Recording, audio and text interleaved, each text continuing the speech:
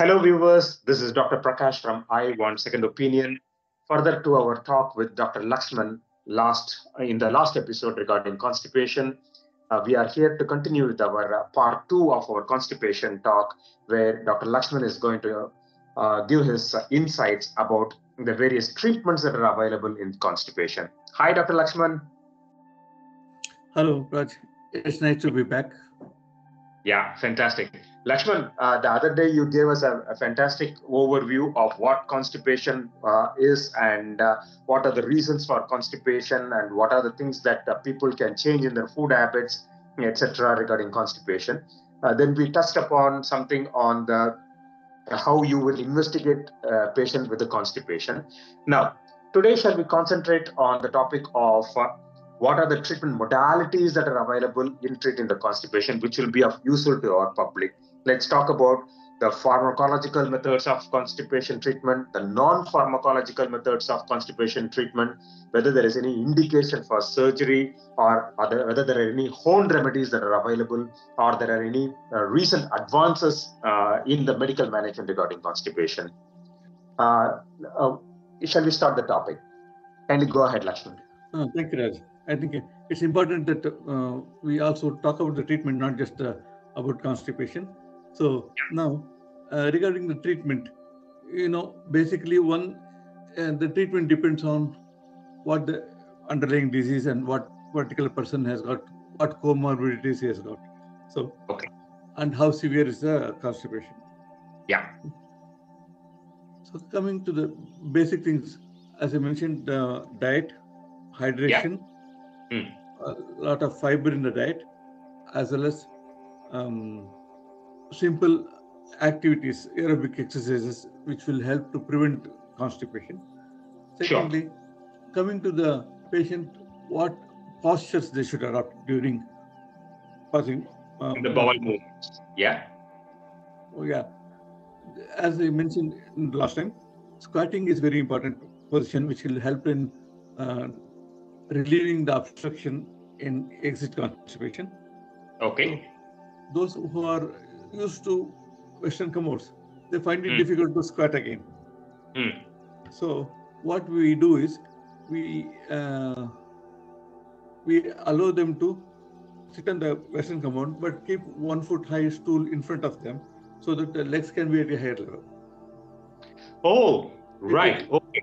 So in the Western commode itself, you give some modifications so that they can adapt our Indian methodology of sitting, like squatting methodology. Yeah, okay.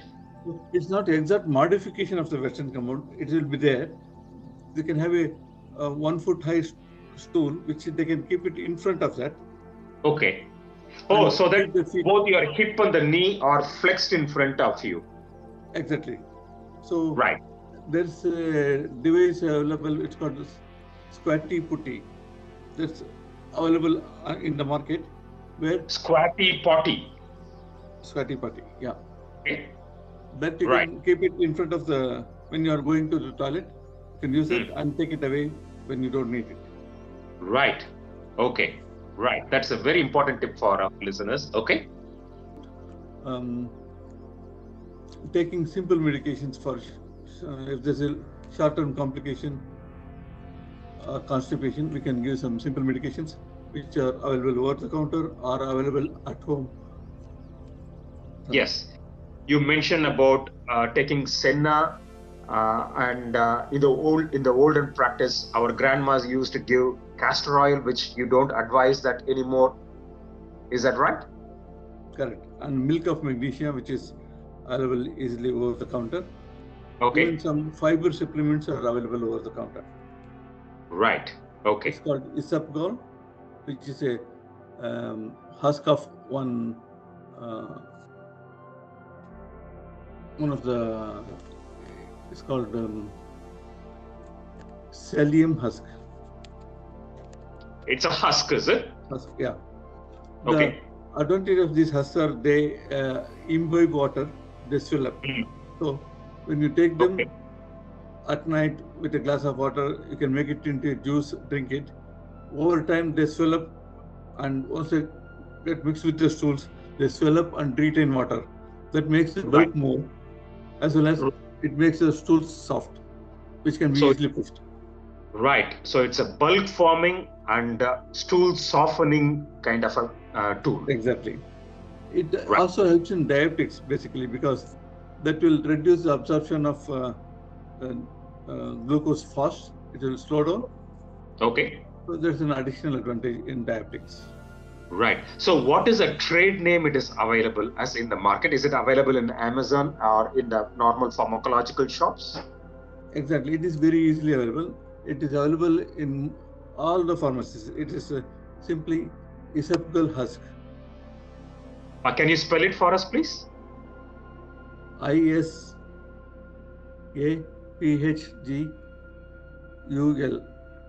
Esophageal husk. Okay. Yeah. So Right. in India, it's available as a natural lax, uh, fibril, diet, like that. So many Okay. companies. Natural lax fibro diet, fibrin. Right. Okay. That's very useful for our listeners. Okay. So these are all the kind of a semi-home remedial come Correct. pharmacological stuff. These Are are there any also safe medications that ones. are available? Sorry, go ahead, Lakshman. I should not be These are all interrupting. safe medications that can be tried before Okay, meeting the consult. Yeah. right. Okay. Now, are there any pharmacological medications like tablets or anything that are available in order to relieve constipation? There are quite a few ones, but before going to the tablets, you should consult a physician or a gastroenterologist, so who can advise regarding the reason for the constipation and then treat accordingly. So Okay. we have got um, laxatives, which can be Hmm. bulk laxatives, as I mentioned, more of fibers in the diet, Okay. or it can be uh, osmotic laxatives. Hmm. That's commonly used, which we So find. bulk laxatives are the one which makes your stools much bulkier, whereas the osmotic ones are the one which absorb water and form a kind of a semi-solid kind of a stool. Am I right in saying so? Yeah, uh, osmotic laxatives, they take more water, and hence they retain the water in the bowel lumen, which is Right, helpful for flushing it. right, Otherwise, they get absorbed from the gut and go into the urine, so that doesn't help much. So right, the osmotic laxatives are commonly used, like lactulose, magnesium sulfate, and the polyethylene glycol ones called movicol, or whatever they give for the bowel preparations. In a smaller okay, dosage, will be working as laxatives. okay, right. Okay, so these are all osmotic laxatives, yeah? So when you take osmotic laxatives, you need to drink a lot of water, otherwise you Hmm. get dehydrated. Exactly. Right. Okay. So rather than a normal intake of water, you need to take it on a slightly higher cups of water. Correct. Okay. Good. And these are the simple medications what they use, but Okay. again, these can be like adjuvants to any other medications. For example, if the patient needs something for thyroid, we give the hormone replacement. In addition, you can use these things Right. So treat as the a support. underlying organic pathology like low thyroid, or if the patient suffers from Parkinsonism, treat the cause of Parkinsonism. Okay. Yeah. So the other common cause for constipation is drug induced, as I mentioned. Mm. There are so many people taking codeine and morphine for some or other pain. Mm. They, these narcotic analgesics, what they're called, they are Mm. addictive, as well as Mm. they can affect the bowel movements. They cause constipation. So Right. when we prescribe codeine, we always also prescribe some laxatives. Right. Okay. Okay. But if the patient needs morphine for obvious reasons, so Mm. he should be supported with some medications. So Right. morphine has got effect on the pain relief as well as on the bowels. Mm. There are some Mm. drugs which can block the effects on the bowels. Right. It's called naloxone, that Mm. can be prescribed along with morphine or codeine, that will reduce its effect on the bowels. So Right. effect on Okay. constipation will be better. Okay. Fantastic. Okay. So And these are all the yeah. there are some more medications like, as I mentioned, for slow transit constipation, we need to improve the bowel movements, colonic movements. There is Okay. something called prucalopride, Okay. which helps in movements of the large bowels. Right. So we are trying to. So initially you talked about bulk, making the stool bulkier. Next, you talked about osmotic laxatives, wherein the water gets absorbed and retained in the intestine itself in order to make it much more smoother. And now you're talking about pushing the horse, which is essentially making the intestine moving a little bit faster rather than being sluggish. Is that right? That's correct. Okay. So what is that? What is there in this particular category? Prucalopride. Earlier we used to get some cisapride, mosapride, and now it's the prucalopride. Cisapride is a very good drug, but it is banned because of its effect on the heart, cardiac arrhythmias. Okay. So now we have got prucalopride, uh, which is fairly safe. Only thing is it can cause headache as one of the common side effects. So Okay. we warn the patient that it can cause headache. If it's too severe, then to avoid it, stop it. Otherwise, Okay. they'll get used to the headache part very soon. After a few days, then they can continue. All right. Okay. For all our viewers and listeners, please do not self-medicate. Whenever you got constipation, as Dr. Lakshman told us, except for the home remedial measures and the earlier trials of the Senna and stuff like that, if the constipation is persisting, do kindly consult your treating physician before embarking upon taking any medications. That's correct. So there are Okay. a lot more medications which are being studied, researched, and some are all available. Linaclotide, some more Okay. medications are there, and the stool softeners are there like Tacusate Okay. and other medications. We'll talk about the enemas, which can be Right. given. Yes, please. So, So, as I mentioned, if there's exit constipation, we need to empty it. So, for that, we advise the posture, okay. which is very important. And secondly, we can give some enemas if there's a local problem. So, Right. if there's a lot of stools accumulating in the distal large bowel, that's in the sigmoid colon or in the rectum, we can give enemas. Enemas are medications which are given through the back passage Right. to a small tube, which is Okay. attached to a plastic bag. So the Right. medication in the plastic bag, when squeezed, they enter into the rectum. So that can be done at home easily.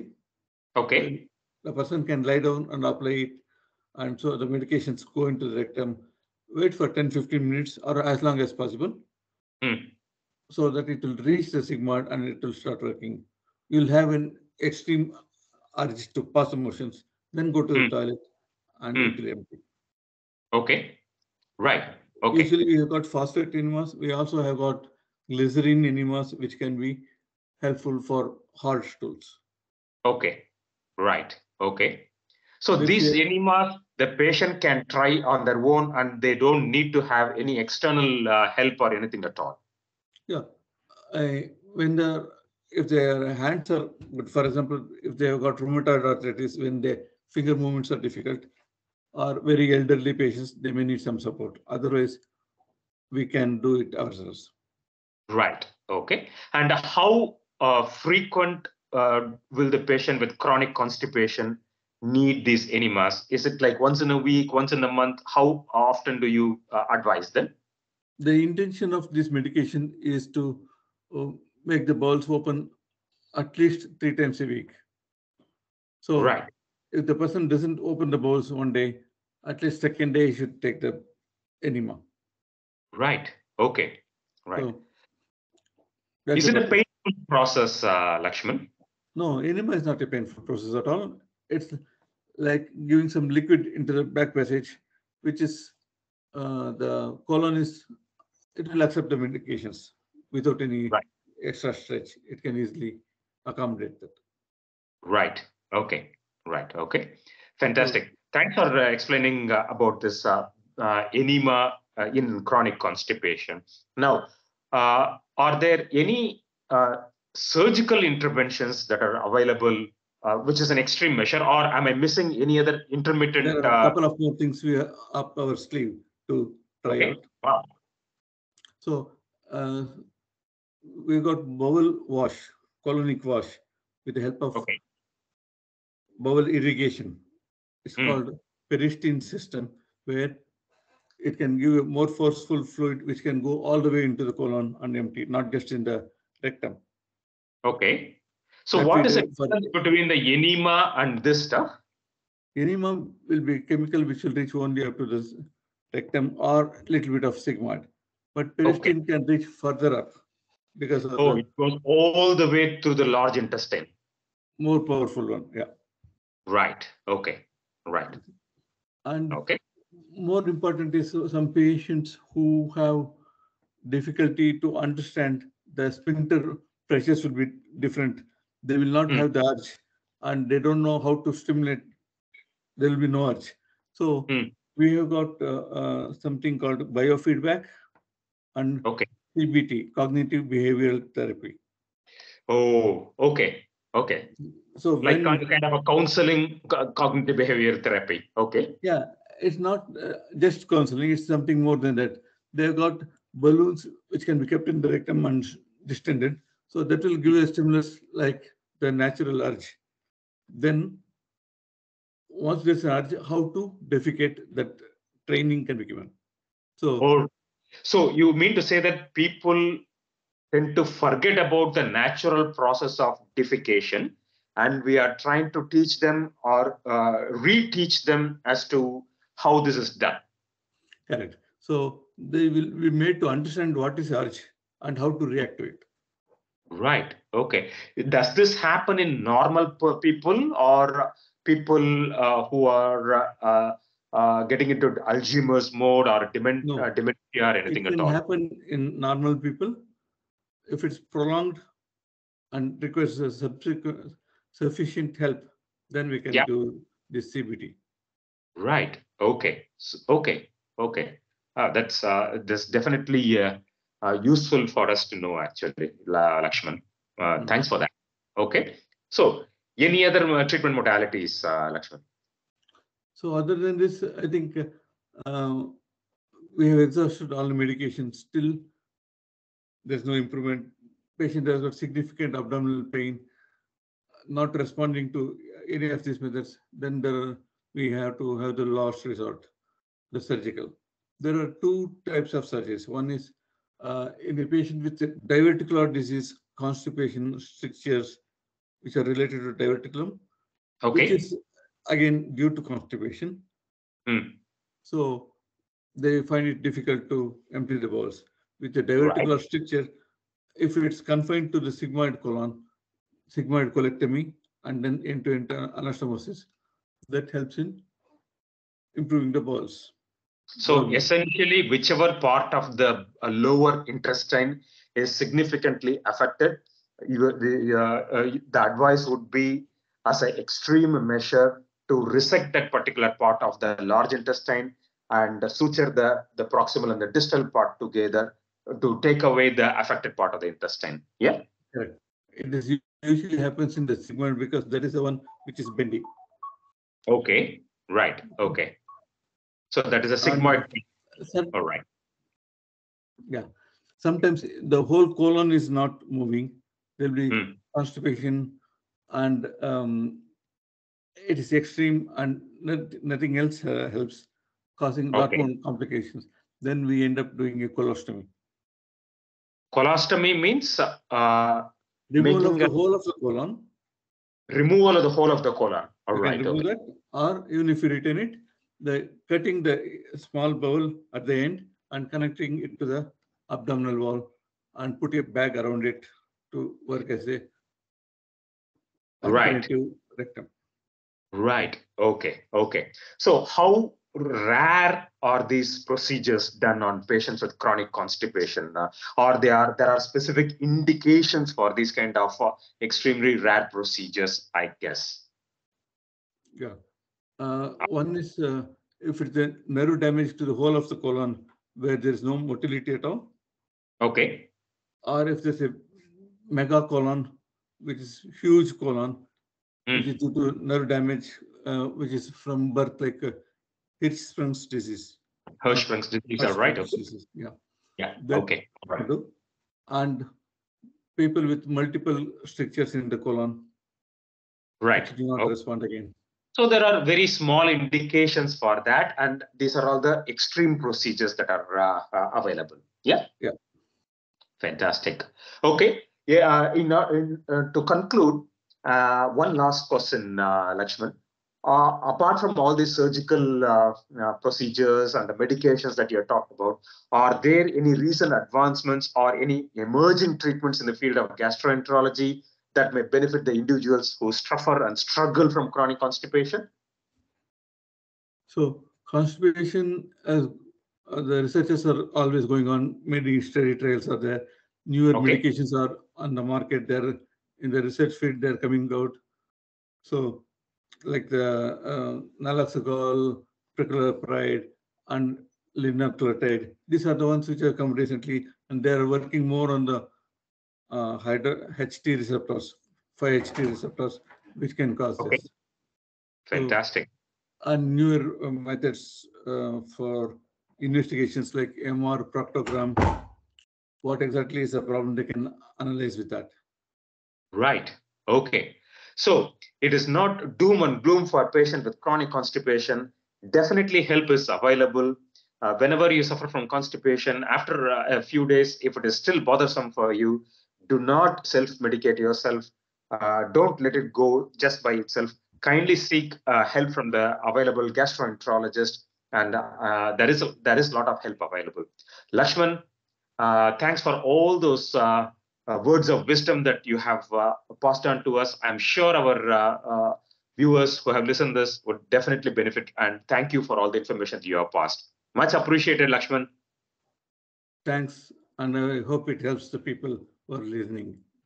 Absolutely, Lakshman. Thanks a lot. We will see you in the next episode of one of the very common gastroenterology topics. Until then, see you. Bye-bye. Bye-bye.